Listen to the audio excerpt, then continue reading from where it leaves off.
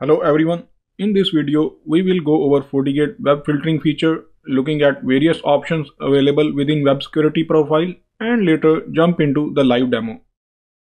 For this demo, web filtering profile is set to flow-based mode.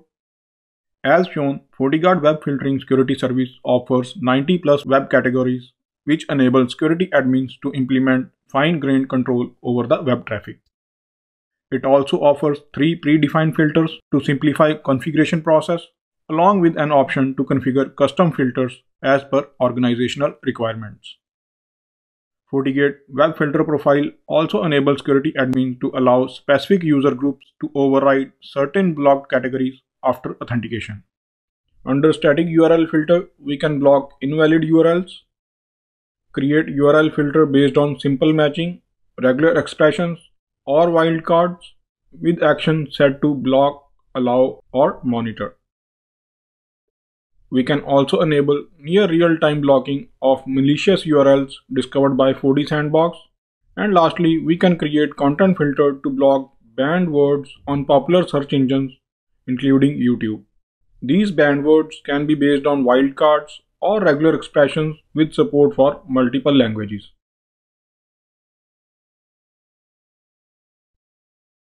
Once the web filter security profile is configured as per organizational requirement, we can apply it to the security policy to start filtering the web traffic. Now let's move on to a desktop that sits behind the FortiGate and see web filtering in action. First use case is related to a malicious website where a user unknowingly tries to access a malicious website.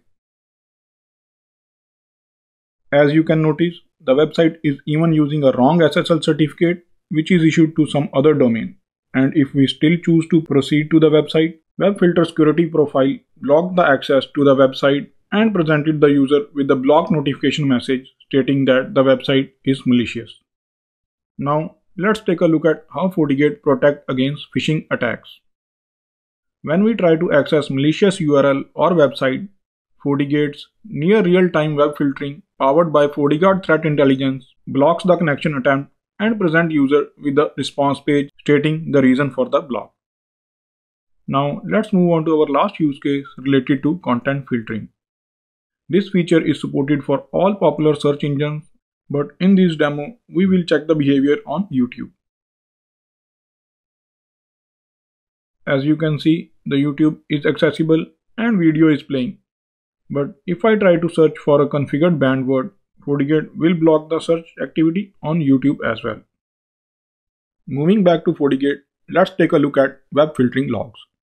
Since user identification is enabled on FortiGate via multiple sources including Fortinet single sign-on, FortiAuthenticator, and via the FortiClient telemetry, all the traffic and threat logs on the FortiGate will include a corresponding username.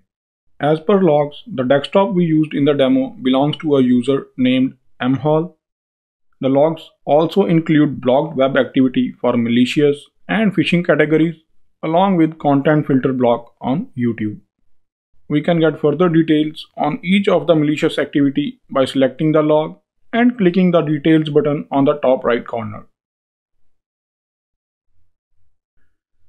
This concludes the demo. Thank you for watching.